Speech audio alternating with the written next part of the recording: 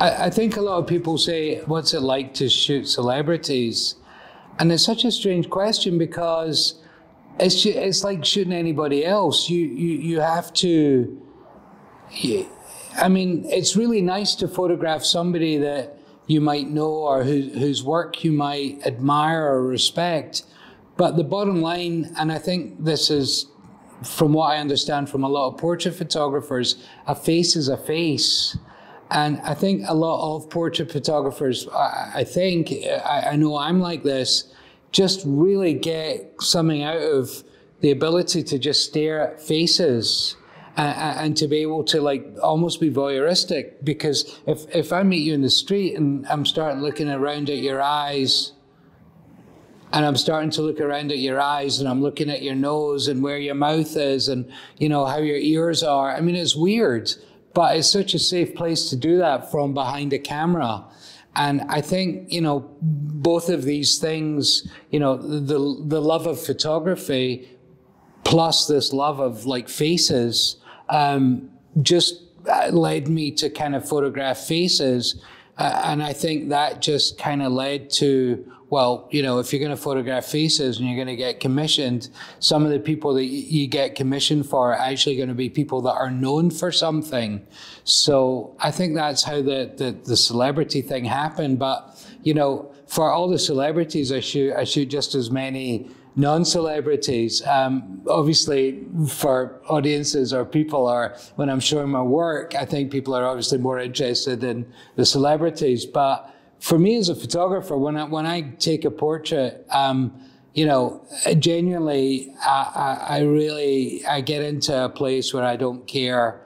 It's just about the face. So when you're starting making portraits, or if you want to be, or if you are a portrait photographer, listen, we all learn. Every day I learn. Every portrait I make, I learn something new. That never stops.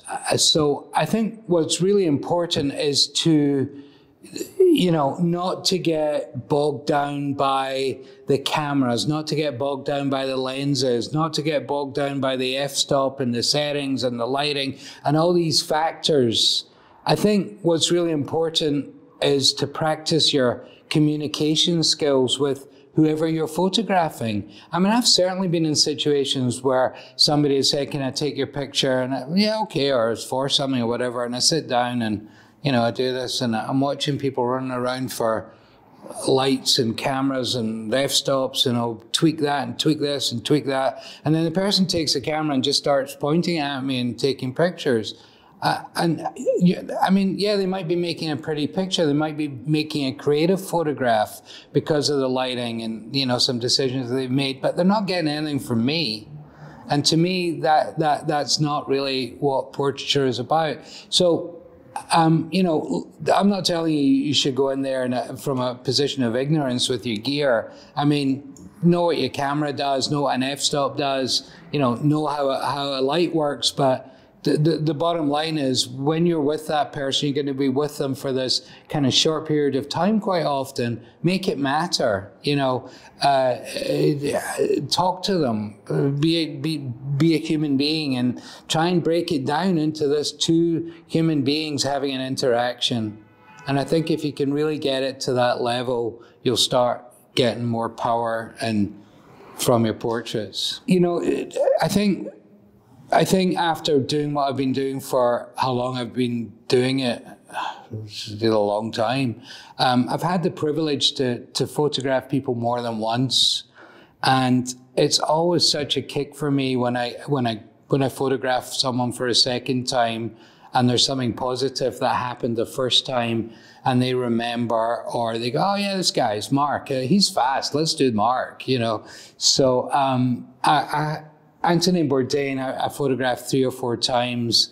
And, you know, I think I started at the beginning with him.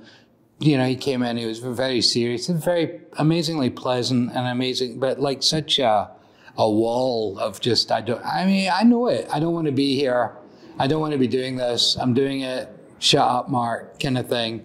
So, you know, a little bit of Scottish charm, which doesn't go that far, but a little bit of Scottish charm, and chatting a bit and chatting about Scottish cuisine. And I know he'd just done an episode in Scotland, and you know, he just you know, just managed to break this down a bit. And we were chatting, taking photographs. And at the end of that first time, I said, "Hey, next time I photograph you, you might smile for me." And he said, "Nah, it's never going to happen." And then a couple of times later, I think the shot that we're talking about was very close to, sadly, when he passed away.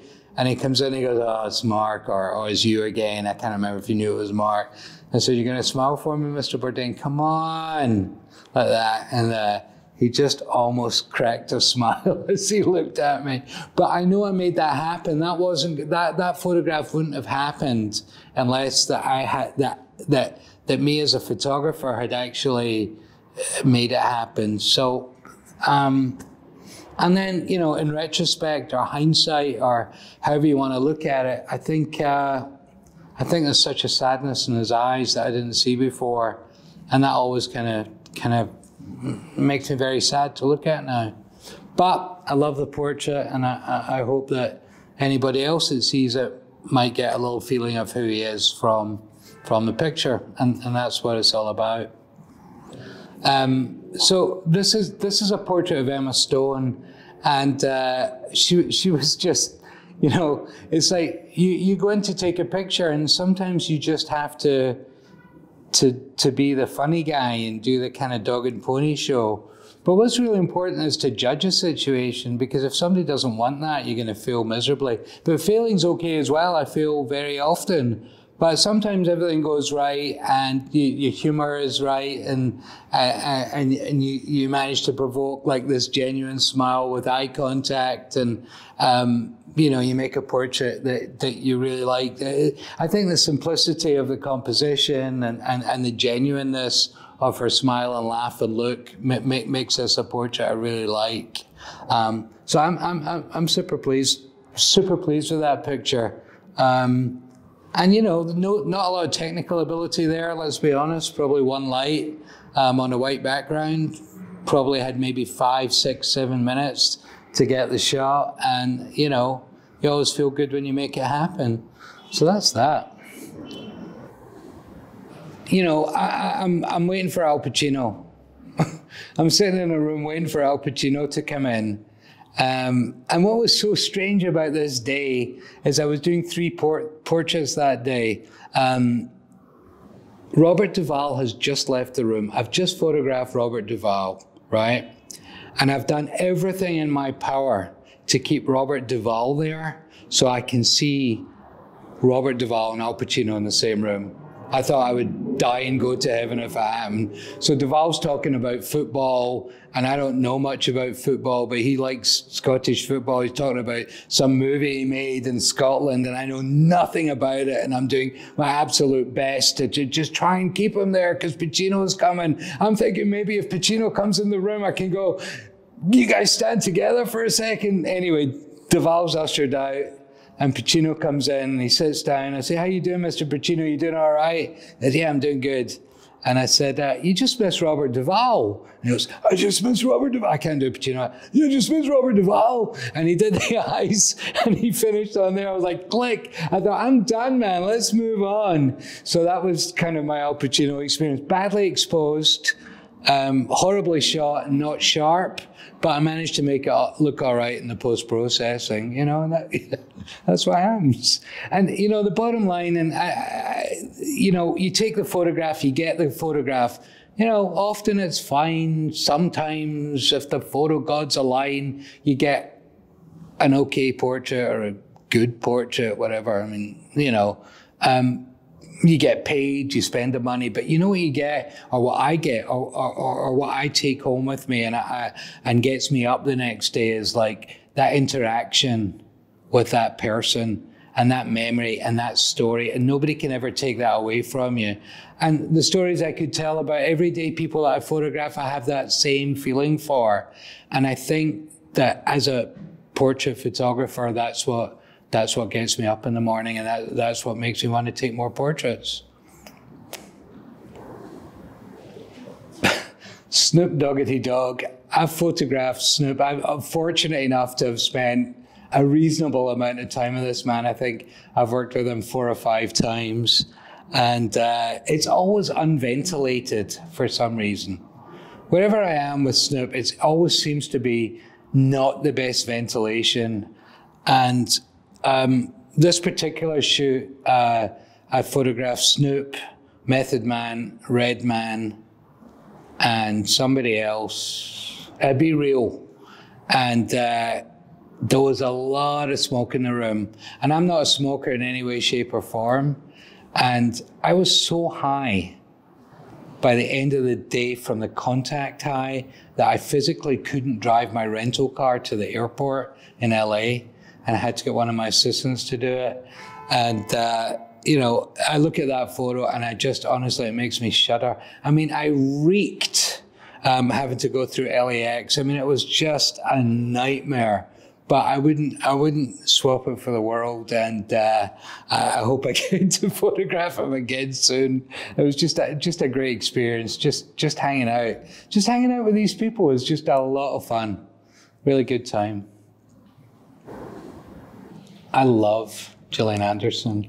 I've always loved Gillian Anderson, and I was very, very excited to photograph her. And I was, you know, it's like, people say, do you ever get starstruck? I'm constantly starstruck in these situations. Like, you know, I have this kind of attempt at a cool persona. I'm like, oh my God, it's Gillian Anderson.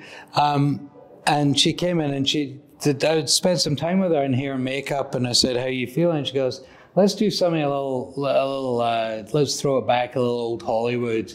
That's a great idea. So, you know, I use Rotolight, so I threw this Rotolight into the shot on this side, and trying to think what I did on the other side. I had a fill from the front, and then another little kicker from the back right. And she just we put on some music that was kind of right for the mood, and she kind of moved through it. And I really got an opportunity to take photographs quietly, which is not something I often do. I'm often like, da, da, da, da, da, da, da. But the mood was really quiet and the poses were really right. And it's not a way I like to shoot. I like to kind of provoke it and catch moments. But sometimes, you know, it's very important that if you're sensing a mood, that you as a photographer should go with that mood and let that be what happens. And it's good for me to know that I don't have to be the dog and pony and the clown show all the time, and sometimes just letting it happen and trying to capture what's going on in front of you is really important as well. So as a photographer, as a portrait photographer, another thing that you can practice when you've not got a camera in your hand is trying to sense a mood. What's going on in this room? It's a good life skill. If you're sensing a mood and you're sensing that this situation should be moving slower and you don't have to be the performing monkey, then go with that. You know, if nothing's happening, make something happen and make it happen. But if it's happening in front of you, go with it, because that's what's going to make the best picture in that situation. Sometimes the photo gods don't align. Sometimes nothing aligns. So I photographed Jennifer Aniston, and I'm going to say up front, she was truly, truly lovely. She was kind, she was generous, she was everything in a human being that I would want in my little interaction with her. What I could not do in this portrait is break through anything. Everything that I got was her decision to give me. And that, although the portrait is fine, it's kind of pretty, it's reasonably well lit, I think it's almost sharp or sharpish. I didn't make that picture happen. Any human being standing there with a camera would have got that pose and that photo. And to me, that was a failure. And it's weird because it's, you know, a popular picture. I've done very well from it. People know the picture. It's been used for many different things. But it's that, I think it's really important for me to know that I'm not happy with how that happened. And I would know, I don't like it when that happens. And, you know, I see it. I don't know if anybody else does, but she was tremendous. I just didn't do well enough. I didn't do what I had to do to make the portrait I wanted to make. It's important to do a little preparation before you go in to make a portrait. It's really nice to have something to talk about. Now, I'm not saying that, you know, you say, oh man, I loved you in that movie, but just something going on that maybe has shown a little effort on your side to find out something about that person, or, you know one of their interests. I mean, it's not hard to do. We got a lot of resources. And I'd read somewhere about something with Krasinski and Hemingway. I can't even remember what it was now. And I thought, you know what, I'm going to try and do some kind of Hemingway type feel with this picture or something. And I knew he had a beard because they had told me he had a beard. And the stylist kind of said to me, well, what do you want him to wear? And I really wanted to go like a big heavy fisherman's jumper, sweater, but, you know, that didn't happen. But they did find this kind of sweater that had, I think I said, I'm knowing I'm not getting that, but I think I asked for something with texture, like wool or something. And he came in like this, and, you know, I had this vision of a photograph in my head. I wanted that side light. I wanted dark to light. I wanted the eyes dark. I wanted a hit on the hair. And when it actually happens in front of you, wow, I kind of did that. and that to me is the exact opposite feeling of the one before, which was didn't happen for me. And he was brilliant. And I love this photo because it was something I'd planned to do. And a lot of the time on the spot, you change your plans because it's not working how you want it to work. So when you actually come away with something, you go, yeah, I planned that. I saw that in my head before it happened.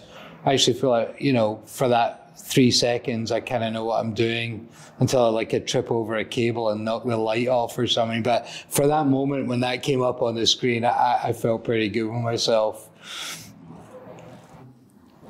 Photography has changed so much. It changes so much all the time. But when I started shooting, I would shoot on film. I had very little choices of what to do. Choose your ISO. Shot a lot of strobe, so it was shutter speed was set 125 or whatever. I had very little choices in camera functions and stuff. What my favorite thing about shooting film was that you actually got like a physical break. You know, you would send your film to the lab. If it was being rushed, you might get contact sheets 24 hours later.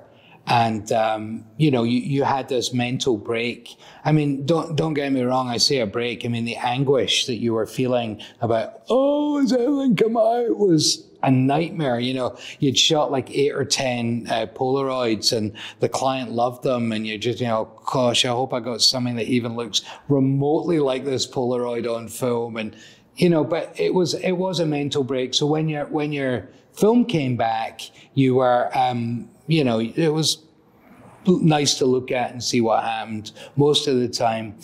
When we went into more of the digital world and we went into tethering, where everything was coming up in front of the client immediately, you know, or in front of whoever immediately, your talent, whoever it was tricky because right in the beginning, you know, that you were using just the apps or the programs that were transferring were not, you know, it's hard to do a color correction. You were seeing a raw file, you know, it was slow, it was dropping, it was a problem. And I think one of the things that it really frustrated me because it stopped my flow of work because people are looking at a monitor, whereas before they couldn't look into my film. And one of the things that's really helped that is working with Dell because I don't really know too much about computers or monitors or anything. What I do know is that if I'm on set, I need that computer to show that photo and I need that monitor to show it how it's supposed to look. And that is what I need.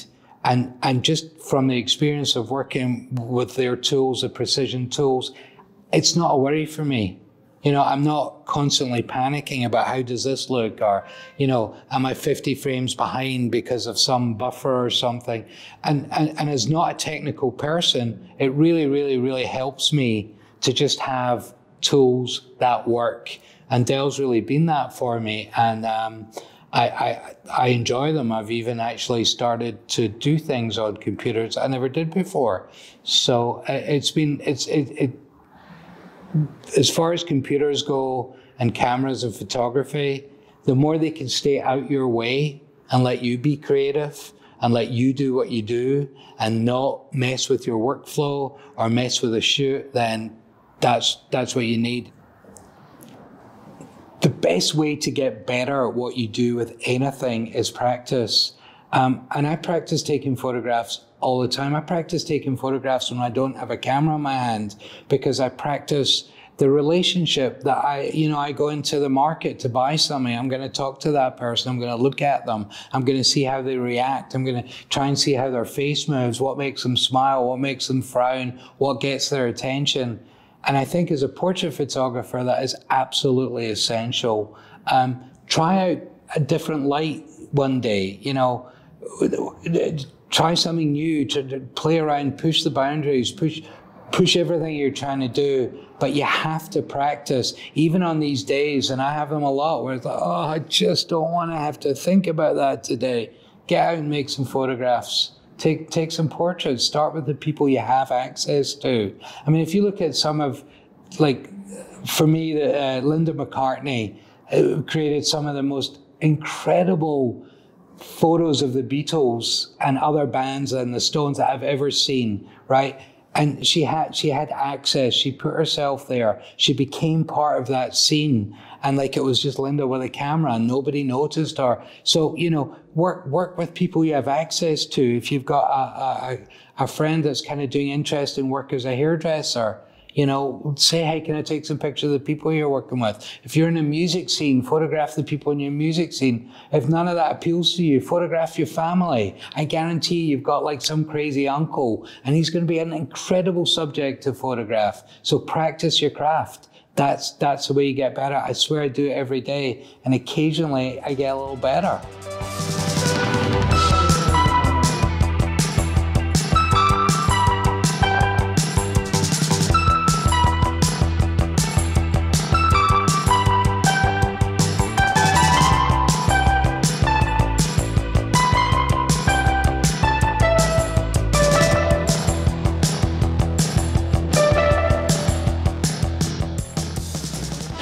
I mean, I love going other places, but it's not New York. Oh yeah, and I swoon when I come home. I look out the window, I see Manhattan from the north. Oh yeah, you know, we all know that, and right.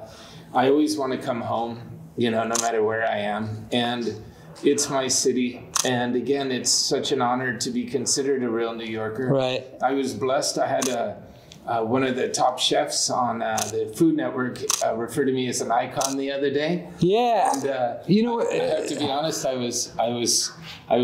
couldn't imagine a better honor. It was like getting the Oscar. You know? When I saw you today, when you walked in, I go, I know that guy. You know what I mean? It's really iconic, and the look that you portray is really iconic New York, and yeah, it's really cool. Right. What we're trying to do here, and I'm going to blow it all by talking about it, but I'm trying to take photos during a conversation. And why I'm trying to do that is because if I do that, I'm going to get things that are actually genuine reactions. So I've probably messed it all up now, but let's keep chatting because it's good to hear anyway. It's really a pleasure, man. So your kids were born in the city? Yes, both of them. My son was born in St. Vincent's, which is condos. Yeah, it's gone, right? Right, that quickly. Yeah. But I will tell you something funny. I took my camera in there. I have Dave Brummer over there sold me my first and only camera. Right. I'm very loyal to it. What is it? It's a Canon Elon. And from like 19, what year is it, Dave? I don't even remember. 94. But people tell me all the time, oh, get a bigger bike. No. That Elon. Yeah. I adore it. But when my son was born, I photographed the whole thing, but I have a wonderful photo of his mother in full throws, and out the right side of the frame is the the Empire State Building out the window. That's a beautiful New York moment. I mean, that really is. I love what you're doing with that. Can I ask you, I'll tell you something really nice. Two things that are really nice. Photos look brilliant, number one. The chair you're sitting on, when I went to the White House to photograph Obama, I thought, you know what? I'm not going to use some piece of White House furniture. I want to have a chair that the president sat on. So I bought this stool. So amazing. It's really, really nice feeling to know that you're sitting. Yeah. But then I've used it a lot ever since. I photographed Tiger Woods on it recently. Oh, that's great, man. That's beautiful. Photographed Michael Douglas on it. Just a lot of people I've just like sat on this chair. You're going to have to get one That's shot fabulous, of me with my ass on the chair. I'm not, you know what, I'll do a lot of things. I'll do a lot of things, Sparks, but your ass is not something I'm photographing. That's excellent. Excellent. Thank you, man. I appreciate you. That was brilliant. Thank you very, very much. So I think you know, that was a prime example of like how easy photography can be. I had somebody who looks brilliant, has got a great look, has great stories, has great eye expressions. And, you know, I think one of the things I'd like to just mention is that I hope people notice is that a lot of the time when I'm shooting and when I'm talking, my camera's right here. And the reason I do that is so when I do that, people don't go like that, right? Because they get used to a sense of, you know, having your camera in your hand in front of you and it being part of you and being part of the thing. Super quick, if anyone's interested, this is LED light. I can't remember who makes them, but I'm sure you can get one in B&H. I have one other Rotolight on the back there, just giving it a little kick. And this is a Leica SL2. And the thing which was brilliant today, and is always brilliant, is how great the images look for anybody that wants to see them on set. And thanks to Dell for not having any problems with that, which is, as I said, the most important thing, not letting your technology get in your way of your creative process and things just work. Thanks very much.